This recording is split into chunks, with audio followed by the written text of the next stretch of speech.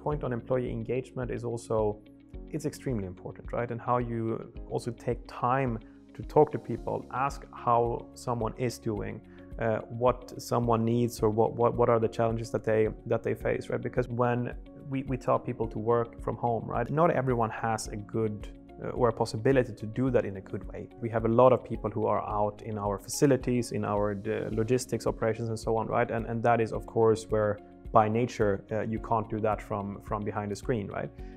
So I think that overall I would say that it has worked better than we expected, and I think that many companies will say that wow, it's actually possible to do this. But what I would caution against is to interpret the fact that you can run the company on a distance, that's the same thing, that it's a good thing to do so.